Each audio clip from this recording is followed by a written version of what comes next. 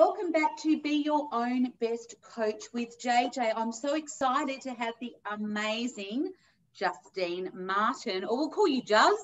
Yeah. Can we call you Juz for the interview? You can. Now, just looking at the bio for Justine, it is phenomenal. So Justine Martin's successful corporate life was turned upside down in 2011, and she was diagnosed with multiple sclerosis. Since then, she has battled 3 cancers and overcome a long list of serious medical conditions. Rather than allowing her hardship to overcome her, she has used it as a platform to inspire and make a difference in the lives of others. Justine is a public speaker, resilience coach, and an advocate for medical care. She uses her own experiences of living with a disability to encourage others to take steps towards a positive future of their own by finding hope, overcoming adversity, and building resilience. I love that.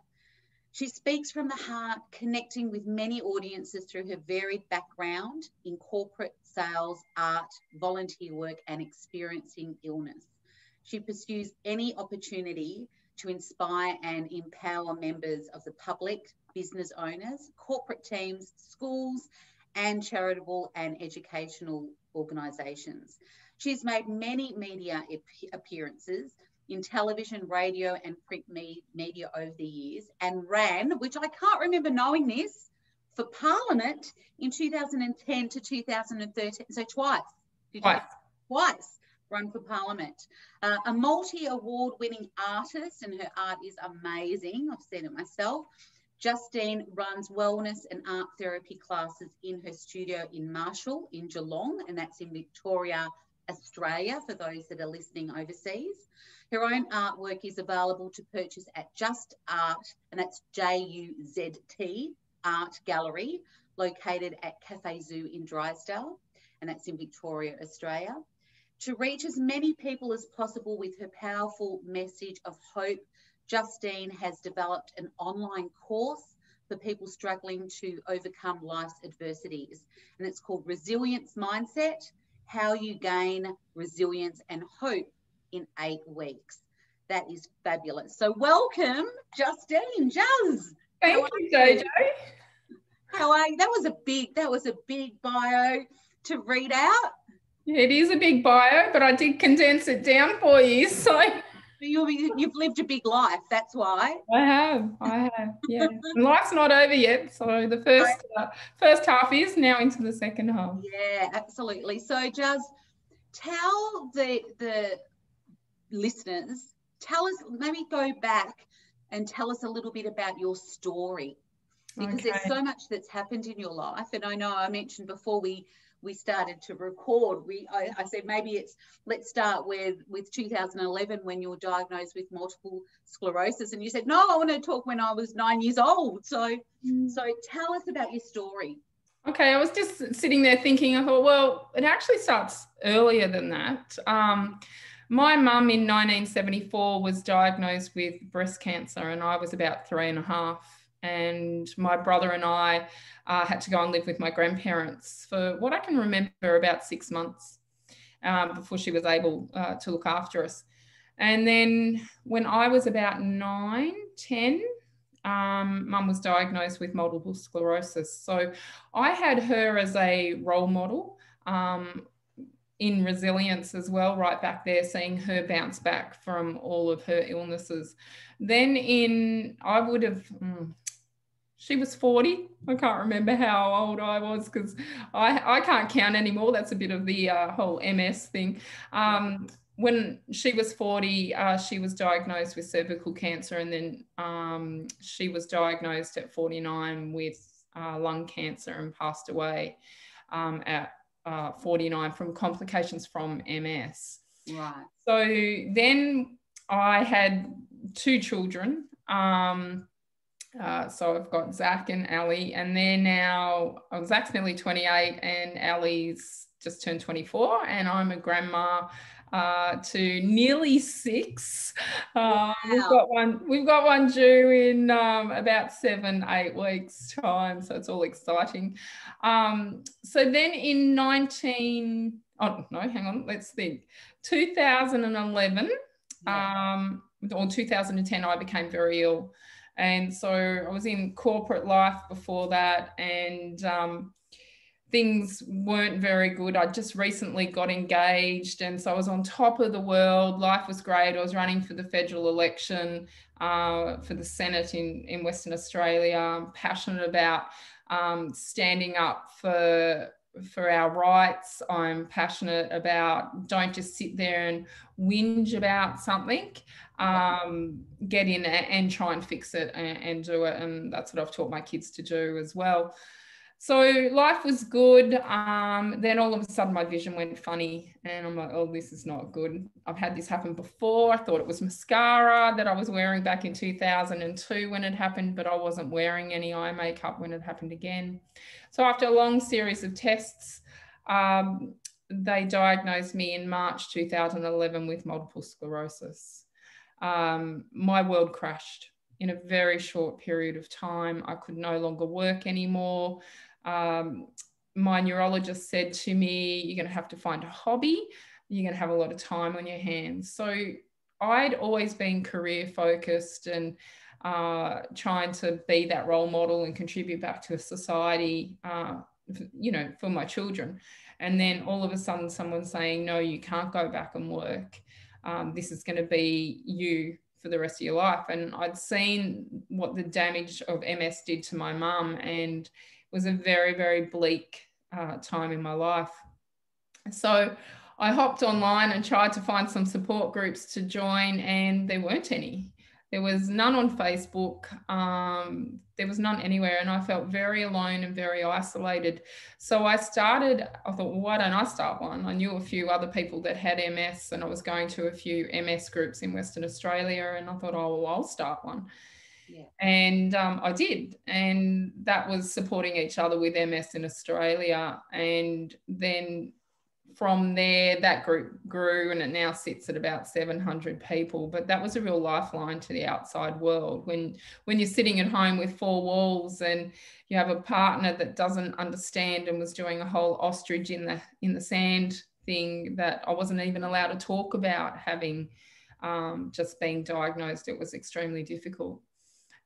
We then moved over to Victoria from Western Australia to be closer to my family and for support, because my partner at the time was a FIFO worker, so worked in the mines and flew in, flew out, and he wasn't going to be at home. Zach had just gone off to the army, and I had a 14-year-old at home, and she'd have to go into foster care because there was no one that could take her if friends couldn't.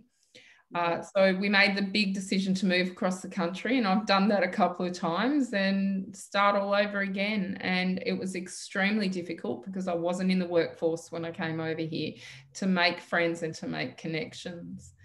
But I joined an art group. I thought I've always wanted to learn how to paint, and I went off to a community centre and also to the MS art classes that they were running, and I learned how to paint. And within about 5-6 months after starting to paint, I sold my first painting for $300. And then all of a sudden it was like, I can make some money out of this. I can contribute back to society.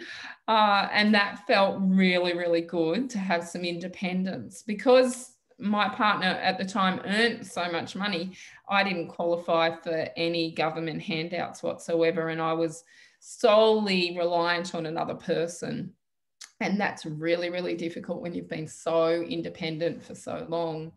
So yeah, I started to paint and loved it, and then started entering competitions and started winning them. I thought, oh, it comes fairly naturally to me to paint and draw, and here's all these people forking out their hard-earned money to buy my artwork, and I'm being recognized with awards and everything. So that was really good. And then 2000, so that was 2012. And then about November 2012, I caught my partner or fiance having an affair, and he turned around and said to me that me having MS would affect his goals and dreams in life. See you later. So again, I hit rock bottom, and it's like, how am I going to support my daughter who was 15 at that stage? What were we going to do? You know, he left us in Victoria, and my world crashed around me again. And then it was like, well, get off the pity party, Justine. You know, you're still breathing, you're still above the surface of the earth, and, you know, try and make something of yourself.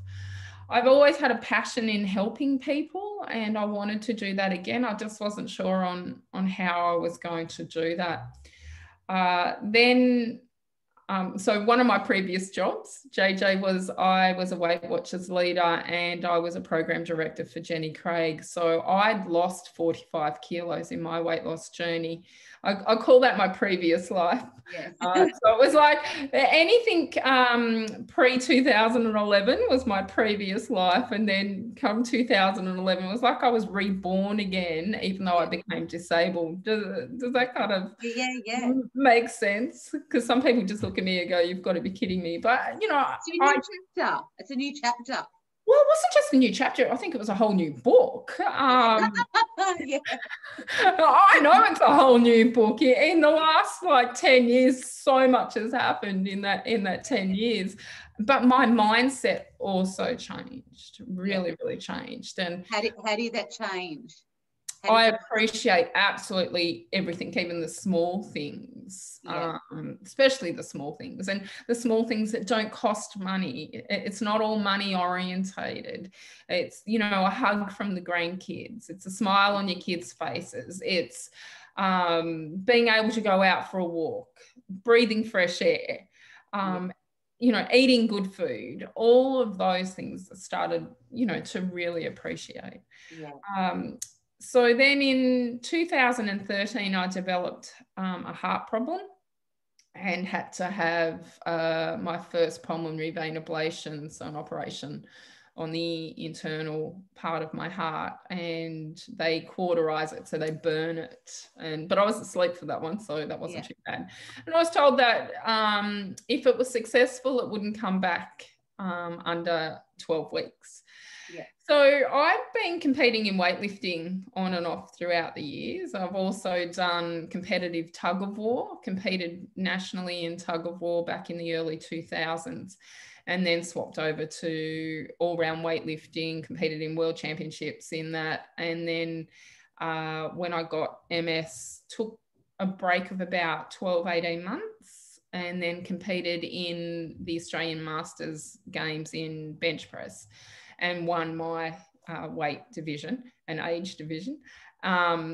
So like being fairly active. And here I was training with this heart problem and didn't realize that I actually had. I thought it was internal butterflies from the MS. Right, yeah. Right. Not everything that happens to your body when you've got MS is MS. Yeah. You forget that other things can go wrong. Well, you've never had MS, but you know, you'd never experienced MS before. So how do you know what's normal? Yeah, well, you know, I had a good reference with my mum as well, and saw what that had gone to. And I was my mum's carer for a very, very long time. But yeah, I just put it down to MS. It's like, oh, well, it's just the nerves in my chest. Well, no, actually it was my heart, and it had been doing that for about 18 months. And so anyway, after the first one, they said, if it doesn't come back in 12 weeks, you'll be really good. And my first question was, when I had the heart surgery, was, oh, when can I go back to training? And my cardiologist was like, oh, better give it a week or two. And I'm like, okay. And because you don't have any external scars, I'm like, oh yeah, a week, I'll be fine, I'll go back. And I did.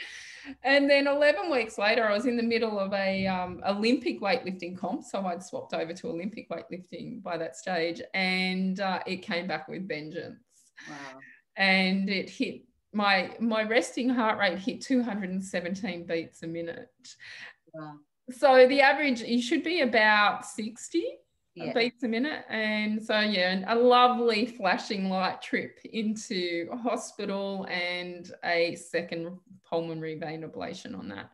And then things were going all right. And then I thought, oh, hang on, I think there's still something wrong. And I was missing heartbeats. Went off to the cardiologist, and cut a long story short there, the average person misses about 25 beats every 24 hours. no biggie. I was missing one in every 5. Wow. So I then had to have another heart surgery, but I was awake for that one. And that was an experience to have someone inside your heart and burning your heart when you're awake and you're lying there talking to them. They did tell me that they'd knock me out a bit, but that didn't happen. So yeah, I was awake. And then from that, I got what's called pericarditis, which is inflammation of the heart lining. Right. I thought I was having a heart attack, and it must have been pretty serious because they called in all the family to say goodbye. I was not very good at all from that. And look, that took me probably a good 3 months to recover. And again, it was like, when can I go back to training? So lifting heavy weights and being on the platform and associating with such positive people was really helpful for me. And, you know, you walk into the gym or you walk in, I was training at Geelong Weightlifting Club at the time, and everyone was positive. No one was ever negative in there. And you are the sum of the 5 people that you hang around. Absolutely. Yeah. Yeah. And if you're hanging around with negative people, find a new circle of friends, you know, make them acquaintances and find some friends that are positive, because that makes a huge difference in your life and in the quality of your life.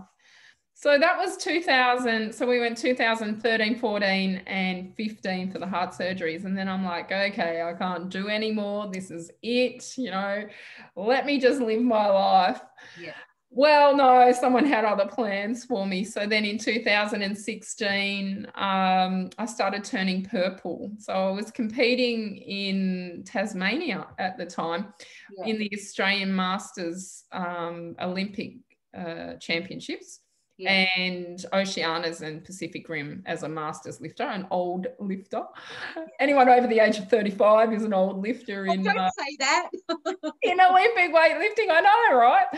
So this is 2016 and in Tassie, and I started going purple. My left hand went all purple, and like, oh, that can't be good. And went off to my GP, and she said, oh, it's nothing to worry about. She said, if it's still happening in 3 months, come back and see me. And I thought, I'm not liking the sound of that. I have since 2012 regularly seen a counsellor, and I contribute my mental state to that. I don't have a partner. It is not my children's responsibility to hear everything that's mentally going on up here. So I pay a professional to offload to, you know, and it's not something that you put all over Facebook and out in social media and stuff like that. So she said to me, are you happy with what they've said? And I'm like, no. She goes, well, you know, I really think you need to go see someone else. I said, yeah, I think you're right. And off I went. Yeah. And through a series of, he then booked me in, there was lots of blood work and that, and he then booked me into a rheumatologist, a dermatologist, and then the hematologist. So I went off to the rheumatologist. So there's 3 things that can cause livideo, and that is rheumatoid arthritis, lupus, and lymphoma. So the rheumatologist then turned around and said, well, it's not lupus and it's not rheumatoid arthritis. You better go to a dermatologist to confirm that it's livideo. And I walked out of there going, oh my God, I've got cancer. And it was 2 weeks before I got to see the dermatologist. So I went in, and you have to strip down if you've ever been to a dermatologist. And she took one look. By the time I got to see her, the livideo was in both my feet. So livideo is going blue. Yeah, dark blue, purple colour. Yeah. So the blood actually clots under the surface of the skin. Right. Yeah. And you can look like a road map. Some people look like a road map, just depending on the severity of it. So my ears were going purple, my chin, my neck, my feet, my hands, my arms. And when it first started, it was happening at 12 degrees, and then it started happening at anything below 19 degrees. We live in Victoria. Yeah. It was all through winter. It was terrible. I'd try and take the dog for a walk and I'd go along the waterfront down in Geelong and I'd look like a zombie. And my kids thought it was awesome that Mum was from The Walking Dead and I looked like a zombie. But people would stare at me with these really dark ears and I was... You know what I was thinking of? I was thinking of, you know, Charlie and the Chocolate Factory. Oh, yeah, and the purple, yeah. Yeah, I know, that was me. And I was a bit chubbier, so, you know, I was pretty well there. So anyway, I went to the dermatologist and she goes, oh, when was the last time you had a skin check done? And I went, oh, you know, it's been quite some time. And she looked at my feet and she goes, look, it's definitely Lividio. I don't need to do a biopsy. And I'm like, oh, I won't tell you. I won't swear on here. But you can imagine what I said. And I'm thinking, I've got cancer. Oh my God, I've got cancer. This can't be happening. I've got that C word that none of us want to hear. Yeah. Anyway, she had me laying down on the bed and she goes, look, there's 2 spots on your face that I'm not happy with. They're going to have to come off. And there's a mole on your leg. I think we'll do a biopsy on it. We'll take some photos. Yep, no. And she goes, all right, we'll do a biopsy. And I'm like, all right, well, I'll book in. She goes, no, we'll do it now. I'm like, what? Sit up. Next thing, she's got nitrogen on my face and burning 2 off there. And I'm like, oh my God, how's this happening? Yeah. And then she cut one out of my leg. She said, nothing to worry about. And I've had other moles cut out, you know, over the years. And she said, if you don't hear from me in 10 days, you'll be good to go. I'm like, all right, no worries. Not even 24 hours later, got a phone call saying, you've got melanoma. And I'm like, no, I don't. I'm supposed to have lymphoma. Here I am arguing which cancer it is. And she's like, oh, no, it was the nurse that rang me. It wasn't even the doctor. And she goes, no, sorry, you've got melanoma. And I was in the middle of a shopping centre, like trying to hold it together, not cry. I just went numb. I'm like, how is this happening? So I rang my doctors and I got straight back into my new GP and went, well, Mark, is this why I'm going purple? Yeah. You said it'd be lymphoma. And he goes, no, Justine, this is a separate issue altogether. And I'm like, are you kidding me? You can have 2 different cancers at once. And he goes, you're going to have to go off still to the hematologist. So I had to go back and have a big chunk of my leg cut out for the melanoma. And then I went off to the hematologist and she did lots of blood work and she said, you're going to have a bone marrow biopsy. And that happened 2 days before I was to go to Bali. Didn't get my Bali trip in. Insurance wouldn't cover it and they reckon it was pre-existing, which I don't know how they thought it was pre-existing when my doctors hadn't diagnosed me yet, but they seemed to know that it was. Anyway, I then started, I lost lung capacity. I had lumps sticking all out of fingers and couldn't bend my toes and I was so tired and they couldn't work out whether that was the MS or what was happening with it. And then I got diagnosed with another condition, so not a cancer, but an autoimmune condition. Oh, well, it's in the middle of it all, called mixed cryoglobulinemia, and that's what was turning me purple. So that's what was causing the lividio. So what was causing the cryoglobulinemia? They still hadn't quite worked that out. They knew, but they had to do more tests. So I had like PET scans and CAT scans, and I know the ins and outs of a hospital back to front. Then I got diagnosed in January 2017 with chronic lymphocystic leukemia and small lymphocystic lymphoma. So I had the melanoma, the leukemia, the lymphoma, and the mixed cryoglobulinemia all at the same time. Wow. As well as having the MS. Yeah. So treatment was very difficult because I had to come off MS drugs before I could start chemo. Otherwise, the 2 together would have killed me. Yeah. And then I started the path of, okay, I'm going to have to fight this cancer. And not really once through that, having all the cancers, was I terrified that I was going to die. it was like, okay, I can just do this. You know, Yeah. my mum survived them. Why can't I survive them, kind of thing? Yeah. And I went on the path of fighting to stay alive, and doing everything they told me to do. And I'm in full remission from all of those. How long have you been in remission for? Since late 2017, early 2018, from those. Yeah. Then I was diagnosed with, and I say it with a smile on my face. I know, and you with a giggle. It's like just another thing. Another thing.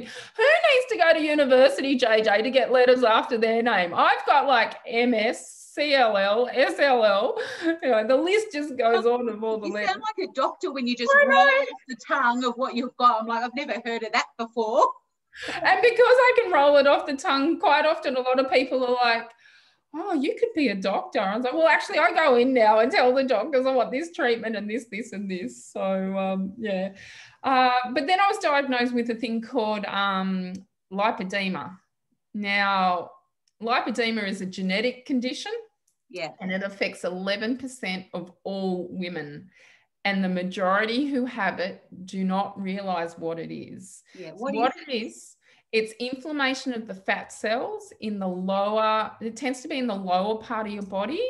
Yeah. Tree trunk legs, you know, women that have no ankles, cankles, like, so it's very similar to lymphedema.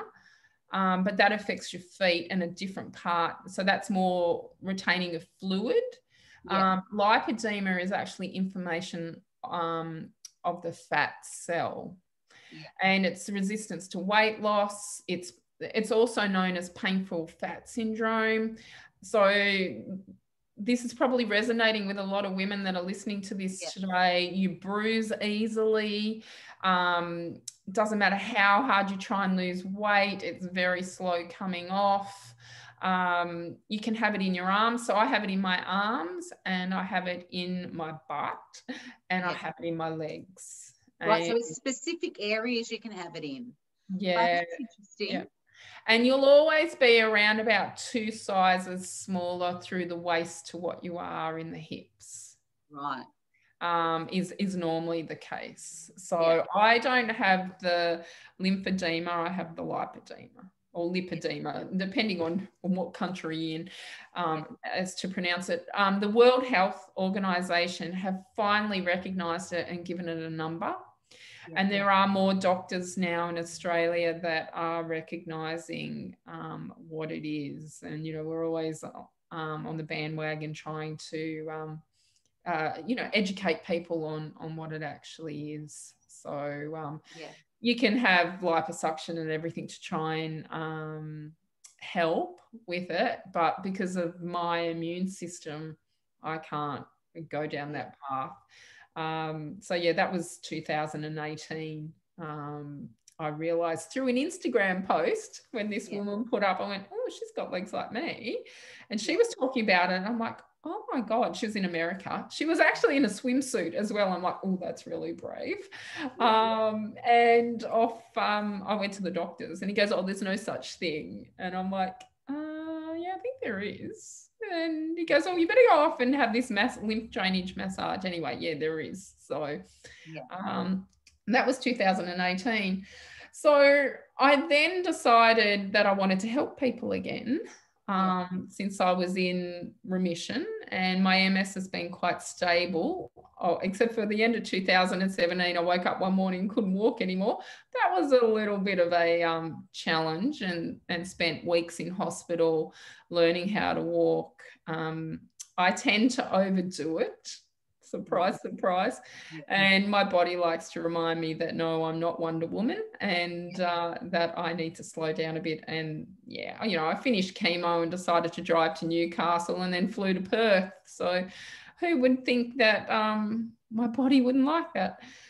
So that was a big wake up call, actually, and learning how to walk again, and, you know, so much pain and that. But I then went back to the gym early 2018, and I couldn't even bench press any more than 3 kilos. And that gave me the shits big time. Yeah. And at the end of last year, I did 30 kilos.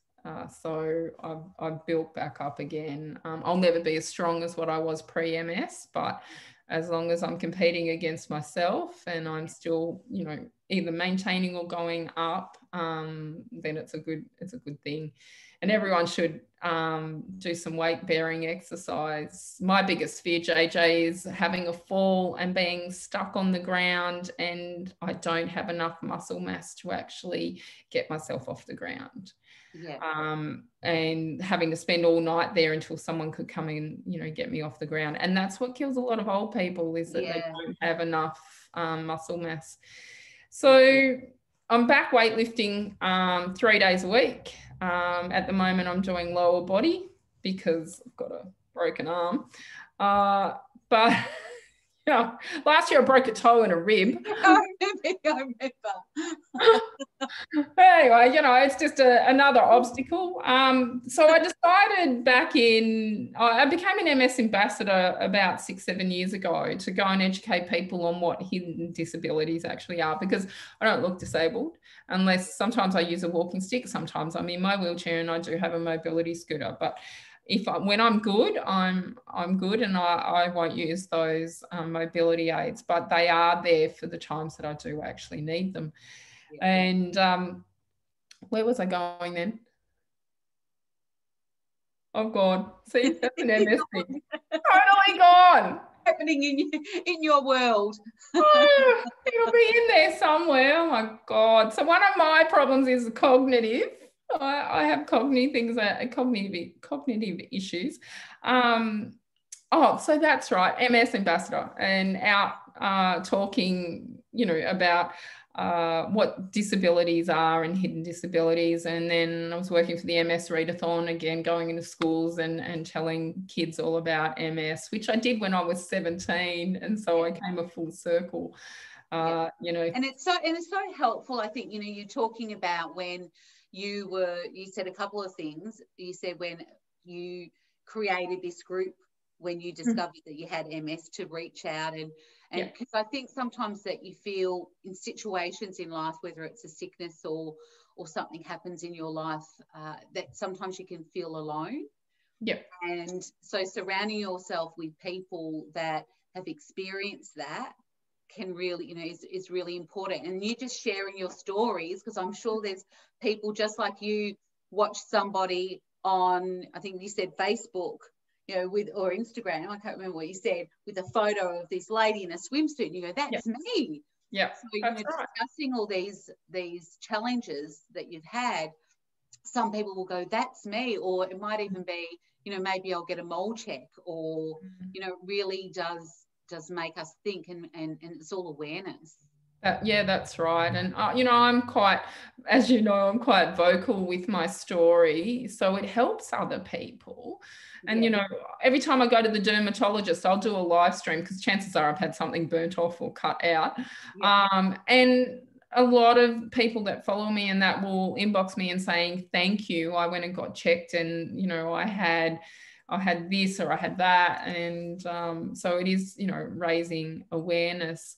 So then in 2018, I decided that I've got a beautiful home and I've got a studio that I wanted to go and teach, and I wanted to help other disabled people with art wellness classes. So I started my own business in running art wellness classes, and I'm at full capacity. I can't take any more in, which is fantastic. And they all love coming every week and creating their own, you know, unique pieces. So that's been really good. And then everyone kept saying to me, oh, you need to write a book. You need to write a book of your story. And I'm like, okay. So I started, and I'm 2 years down the track, and I'm only up to 1999. So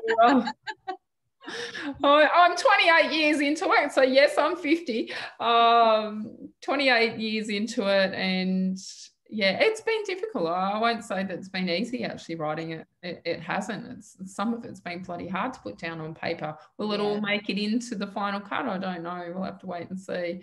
But then from that and doing some empowerment speaker courses with yourself, Jojo, I then went, you know, I want to help a lot more people than just those that come into my studio. So yes, I've become a resilience coach and resilience speaker, and have designed an 8-week signature course on helping people gain resilience. Because everyone says to me, you know, how do you bounce back so quickly? And, you know, how do you overcome the adversities in your life? And I actually had to sit and put some thought into it, because it has become natural for me just to do that. And so, yeah, it's all in the course. Through that. And then my last project that I'm working on at the moment is that I've just completed my 4th draft on a children's book. Oh, wow. With all your art in it. With my art in it, once I can work out how I'm going to paint or draw. So with my arm the way it is, that's the only thing holding it up at the moment. But yeah, so my grandkids feature in it, and my puppy dog, she features in it. And that'll be... Those listening, I'm just going to say that your art, like I love, like the giraffe. Yeah, he's in it. He's in it. The frog. Yeah, she's in it. Yeah. So gorgeous. And are you still doing those decals that you do? Yes, so that's another aspect of the business, and hopefully that'll all be launched by the end of this year. So life is busy. So the decals are my artwork in large form that you can put on caravans, camper vans, and mobility scooters. Actually, they'll stick anywhere. I'm about to have them put on my windows at the front of my house with the one-way vision, because my bed's like a fishbowl. Anyone that walks past can actually see it. So I've just had the whole front of the house painted, and now my artwork's going to go on the front of that. So you won't miss my house. I've got a 5'10" giraffe in the front yard. Everyone stops. I love it. Absolutely love it. I love giraffe, listeners. It's not a real one. No. One that I made out of a cement, all coloured. So, you know, people stop with their kids and they, you know, smile. And I love it how people, when they look at my artwork, they just smile. So, you know, in the early stages when I first started painting, that was giving back to society. If someone could stand there and look at my art and smile, I felt that I was still worthy as a person. And then, you know, I donate a lot of work to charities, and especially, again, in the early days when I couldn't afford to actually physically, financially pay money, you know, I do a painting and it'd sell, you know, $500, $1,000 that they'd raise for it. And that was a pretty proud moment to actually do that. So, and it's amazing how, like, I'm just looking, I'm going to get off this, I'm going to show you something. I'm just looking right now. I'm going to get it because I forgot to get it before we started. It's sitting up on my... I know what she's going to get. For those of you that can't see what she's going to get, it might be something that I did for her a couple of years ago now. I'm just looking, it's got dust on it now. This is my artwork that you gave me. Yes. Yeah. And and that just sits in my office. Oh, I can show you a mini giraffe. Because I've got one here. Oh, gorgeous. Look at these are the prototypes before I make them like 5'10" high. So there you go. This one's like a moose. It's a cross between a moose and a giraffe. So that is so cute. They have the best one. That is so cute. So guys that are listening on Spotify, you won't be able to see. You'll have to go into my Facebook account and to see it on Zoom. But yeah, we've got some beautiful art. And so what I was going to say is that you may not even realize it, but this is sitting in my office. And so you've got art that people look at, and I mean, that's like a legacy. Yeah. And the beautiful thing is, just like your coaching does, you're being a resilience coach, you're touching the lives of people that maybe you don't even realize, because it's like a ripple effect. And the same with your art, that art is sitting in people's offices or wherever it's sitting, bringing joy to people, and that, you know, that has to be a beautiful thing. Oh yeah, definitely. And all around the world. I've got artwork all around the world now, and that's just mind blowing. I have a series of gift cards that people buy, and like my business is huge. And I pinch myself every day, because if I'd listened to that neurologist 10 years ago that said you will never work again, Yeah. I don't know where I'd be. Yeah. And well, I'd be broke. I wouldn't have what I have now. I wouldn't have the choices and the freedom and the flexibility that I have now, that if I want to go away for a weekend, I can, which I am doing tonight. As you know, I'm hopping on a plane and going away for 3 days. And I think it's so important for others to know that, and being a resilience coach, it's perfect because you've gone through so many challenges. Yep. And you've always looked for opportunities. You're always looking for opportunities, and none of those challenges have stopped you from moving forward, even if they've stopped you for a short amount of time when maybe you couldn't get out of bed, and maybe you've had to adapt. Saying that, even in hospital, I would be drawing all my way through chemo. And then when I was, stuck in hospital for those nearly 3 weeks, I had drawing pads and pencils and pens in front of me, and I would still be creating. And at the Andrew Love Cancer Centre, they used to love when I'd go in for my infusions, my monthly infusions, on what I would create for them in there. And I can remember one day sitting there, and there was this lady, and she had breast cancer, and I was drawing a little seahorse, and she actually wanted to purchase it. And I gave it to her, and she goes, no, I want to pay you. And my daughter was actually there with me, and she goes, no, Mum insists that you have this. And just the gratitude that she had. And if my artwork could make her life that little bit brighter for that moment of time, it was definitely well worth it. So when COVID hit, I started doing care cards for people. So I sent out hundreds of handmade cards all across the world. People could inbox me and tell me where they wanted it sent and the message they wanted it sent in, and I drew them and paid for the care cards. So that was a nice thing to give back as well. And I'm all about giving back to people, to society. And if we all gave that little bit, the world would be a nicer place to actually live in. So and I love when you're talking about your art, or where you're talking about the challenges that you've had. One thing that I've seen that you've done really, and you continue to do, Juz, is that you adapt. So art wasn't maybe in your focus to begin with. And it was a time where you thought, what else can I do? If I can't do my weightlifting at this moment, can I do this? You're always adapting, and I think that's a really important part of your process, because we can, and part of that is your identity as well as who you think you are. You went from corporate, so you would have had this identity as a corporate woman, and then now you'd have to adjust it to an artist, to a weightlifter, to and so you've really a grandma, like really opened your mind to changing. I often say this to my clients, your identity or the roles that you play don't define you, and you can still get your needs and values met, maybe in a different vehicle. Maybe it can't be weightlifting in this moment, but maybe you can get it from something else. And I think you've done that really well.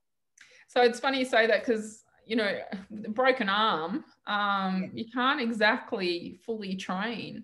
And I have a PT 3 days a week. And I said, I'm still coming in.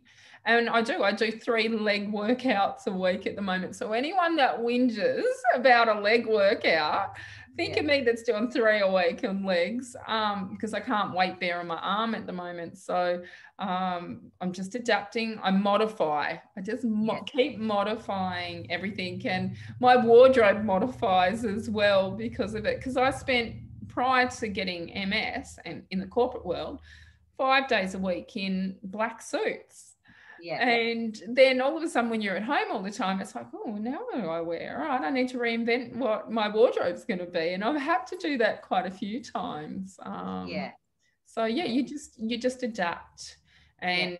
you know, life didn't stop when I became disabled. It just took on a new meaning, totally new meaning. Yeah.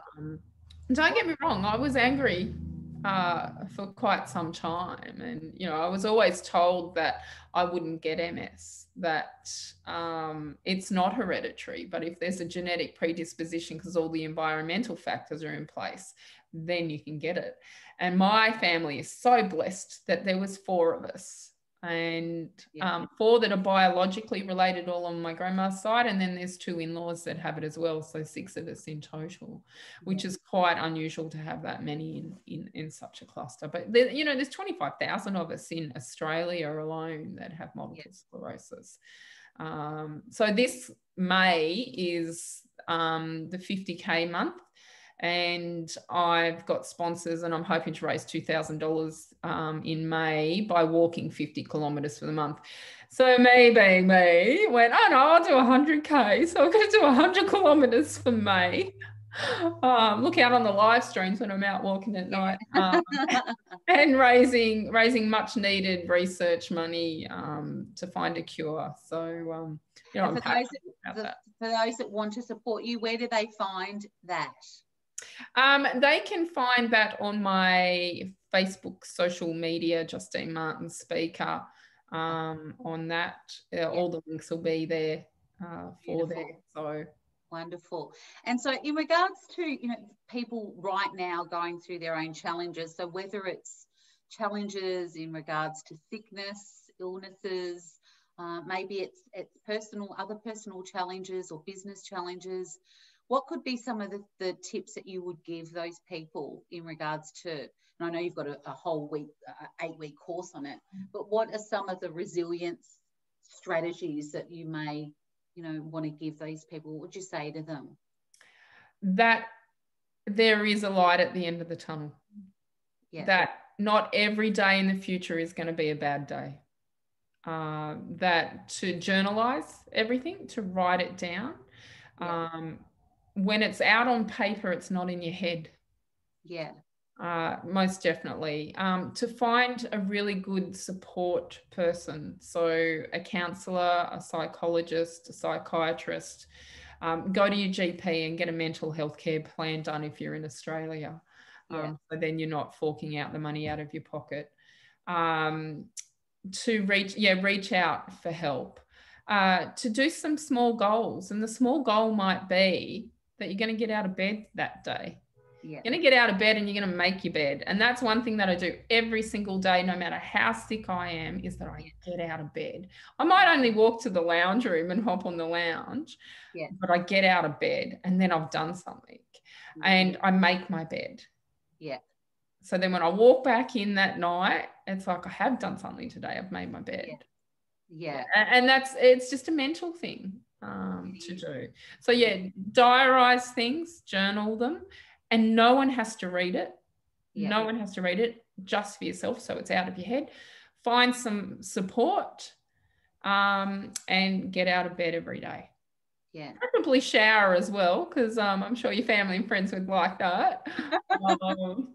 But those simple things will definitely help with your mindset. Yeah, I love it. And then eat really well and drink lots of water. And has your focus on health changed since you've had these illnesses, since you've been diagnosed? Have you had a new focus on your health? No, that's the funny thing. Like I've been focused on my health since 1999. So I was morbidly obese. I weighed in at just under 125 kilos. And then I joined Weight Watchers for the 3rd time. and I lost 46 kilos and got down to 79. Didn't stay there for very long and plateaued, and then lots of medications. I went back up. The heaviest I've weighed since was 101.9, and that was after I went through chemo. When you get cancer and you go through chemo, this is going to sound really bad, but I'm like, oh, finally going to be thin. That was what went through my brain, because it's like, oh, you know, most people you see lose a lot of weight through chemo. No, not all of them. I actually put on 12 kilos through all the steroids that they had to give me as well. So they forgot to tell me that bit. But I've got all of that off now and more. So I'm very careful on what I eat. I have been for a long time. And I only drink water, but I have a lot of allergies. I don't know if you remember, JJ. I'm allergic to caffeine. So I haven't had a cup of coffee in 29 years. Imagine me pinging around if I'd had coffee. I buzz around enough without any caffeine. And, no lactose, no dairy. I don't have dairy. I don't have wheat. And I mainly just drink water, and for a buzz I drink sparkling water. I still drink a little bit of alcohol on social occasions. You might see some of my live streams on a Saturday night. Life is good. And then I watch what kind of alcohol consumption I have as well. So and I exercise nearly every day. So, weight training 3 days a week, resistance work, which helps with your muscles, and out walking. So that's the whole package. And, my skin has benefited from it. And, most people tell me that they say, oh, you must have really good genetics. You don't look 50. And I'm like, are you kidding me? I have the worst genetics on the planet when I start rattling off like all the cancers and the MS and everything else. So, but you got to have a good attitude to life. And I do lots of reading. I read lots of biographies and self-development books. And if I'm not reading them, I'm listening them on Audible, so I can be painting and hear stuff, or in the car as well, driving. So beautiful. So my last question before we get into the rapid firing questions is, what legacy do you want to leave? Wow.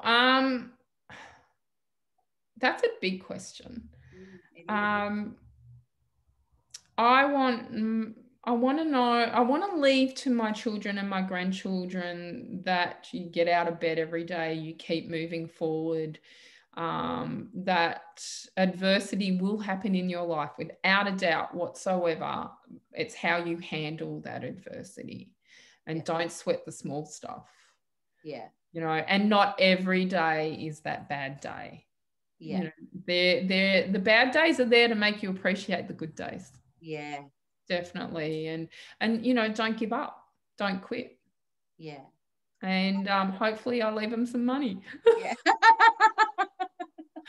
having fun spending it at the moment, so there mightn't be much left by the time I go 6 feet under. So and they already know that I want. They already know. Look, I've planned my what I want done when I die, and lots of people don't like talking about death, but when you've faced it as many times as I have, it's like, plant a tree on me. If everyone had a tree planted on them when they die, we wouldn't have an ozone problem. And life out of death, all that kind of stuff. So beautiful. Anyway. All right, I'm ready. Are you ready for your rapid fire question? Oh, I've got to find mine. Hang on. You did tell me to get them ready. Yes, all right. I'm ready. Fire them at me, and then I've got yours. Oh, I can't wait for mine. I'm a bit nervous for the ones you. I'll laugh if we've got the same questions. All right. So your first one is, the best piece of advice given to you. Best piece of advice. I can't say that one on a podcast. Go for it. I didn't care. Use protection. Use protection. and that's exactly what I say to my kids when they were younger, and even my girlfriend last week. I'm like, use protection. Your favourite book? My favourite book. It would have to be at the moment, Can't Hurt Me by David Goggins. Oh, I've listened to that on audio. Yeah. Yeah. It's great on audio too. That's what I'm doing. I'm nearly finished it, but that would have to be, and the subtle art of not giving a fuck. Yeah, very beautiful. Yep. Who would play you in a movie? Ooh, what's the woman who plays Wonder Woman at the moment? I don't know. I only know it was Linda Stone. No, it wasn't Linda Stoner. Yeah, Gardner, wasn't it? Gardner, something like that. The woman that plays or oh God, what's her name? Oh, I can't remember it. You see, cognitive issues. Sandra Bullock. Sandra Bullock. If you could change your name, what would it be? What was that? If you could change your name, what would it be? I don't think I'd want to change my name. But just say you had to. What would it be? If I had to change my name. Violet. If you could trade lives with anyone for one day, who would it be? The Queen. If you could win an Olympic medal for any sport, real or fake, what would it be? Olympic weightlifting. If you could have 5 people over for dinner, whether they're currently alive or dead, who would you have? Ooh, I would have Elvis. Yeah. I would have my mum. I would have 5 people. Dead or alive? Yeah. Who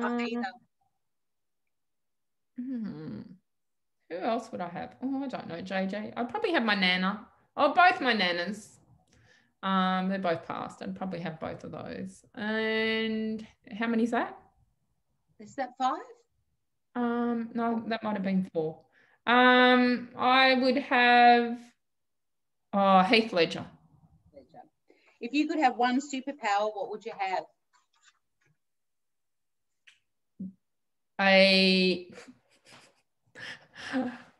bullshit detector. Oh, I think I want that one too. Hidden talent.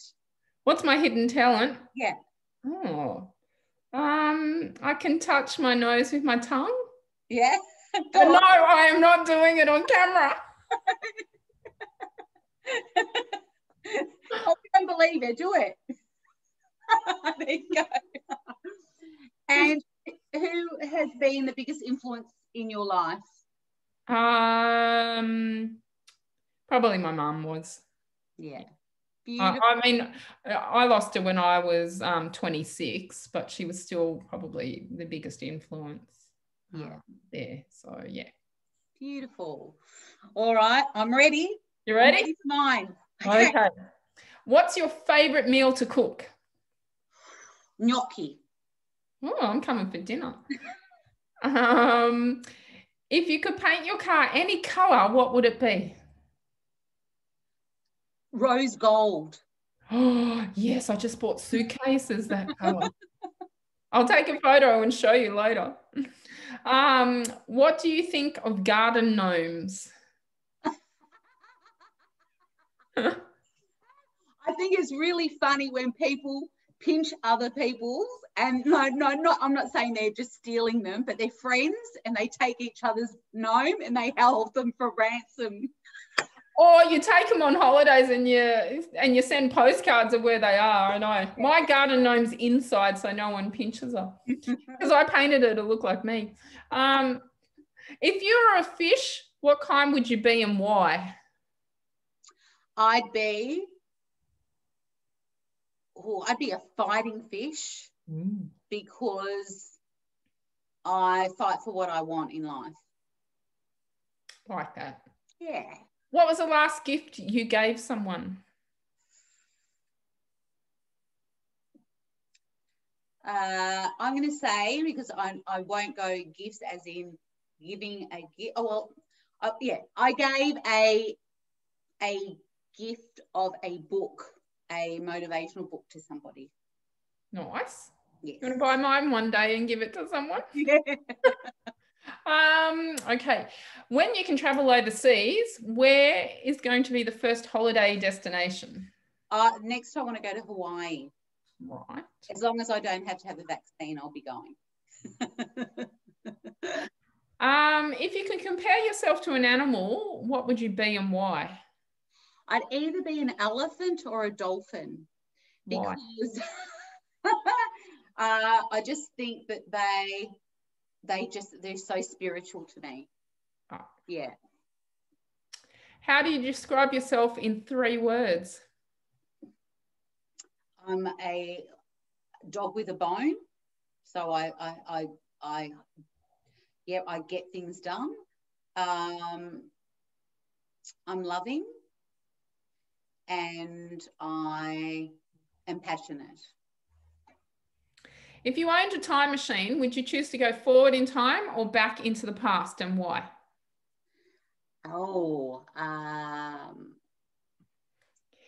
If you owned a time machine, would you choose to go forward in time or back into the past, and why? I would go back into the past to see my dad again. What did you want to be when you left school? I wanted to be either an actress, a teacher, or a dancer. They were my 10 questions. Oh, that's it. Awesome. Oh, that was they were great ones. I loved it. Oh, well, thank you so much, Jazz. That was I just loved hearing about your life. I knew most of it, and I think that it's been really helpful for others to hear about your story, and I'm sure a lot of people will resonate with it in a different way. I'm sure you've had a lot of challenges in your life, and I think the great thing that people can take away is how resilient you can be. And I suppose you don't know how resilient you are until you have to be. That's right. You know, I have a lot of people that say to me, oh, I couldn't be like you. You know, I don't know how you do it. I'm like, well, until you are actually in this position, yeah, you won't know. But without a doubt, you will rise to it as well. Maybe not as fast as what I do on my comebacks, but you would definitely rise to it. And there is help out there for people that do need it. So yeah. And I love that you're taking all of your learnings and all of what you've gone through, your experiences, to now help other people through your art, through your resilience coaching, you've got your 8-week course happening, and you're speaking. So that's a really beautiful thing that you're doing. And I know that there's so many people that appreciate what you do, and there's so many people that you're helping, and you may not even know who they are. But they're out there. And so I really want to say thanks for doing everything that you do. And how will people get in touch with you if they want to follow your work, Jazz? So there's lots of different ways. They can follow me on social media at Justine Martin Speaker, or they can follow me at Juzdart, Juzdart, Justine Martin Artist on social media. Or my websites are justinemartin.com.au or juzdart.com.au.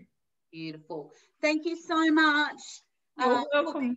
Today, I love talking to you, and thank you for giving all that you do to the community. And for those of you that are listening or watching, make sure you get on and connect with Jazz, because she's an inspiration to so many people, and I know that she will be an inspiration to everyone that's listening. So make sure that you follow her work and just follow her story, because your story is continuing to evolve. Oh yeah, my story's not over yet. I just want to say one thing, that my story can be someone else's survival guide. Yeah, absolutely. Absolutely. Yeah. And I think, what you've shared today is part of that they can actually take that and know that they don't have to be alone. That's right. And, it's like pressing that restart button every day. Yep. Every day is a new day, as you said. And I think, you're so grateful, when you talk about gratitude, you talk about, what you're grateful for. and all the learnings that go with that. So it's a beautiful thing to share. So thank you, Jaz. You're welcome. Thank you so much. And yeah, make sure everyone that you follow Jaz, follow her work, and get on to following her in all those different channels. Thank you so much. No worries. And yeah, it's been a pleasure. And I'm sure once you get your book happening, we're going to be doing this interview again. For sure. Which one, the kids one or the other one? Well, either. Let me know. I'll be back on again. I'll hold you to that. All right. Thanks, Jaz. No worries.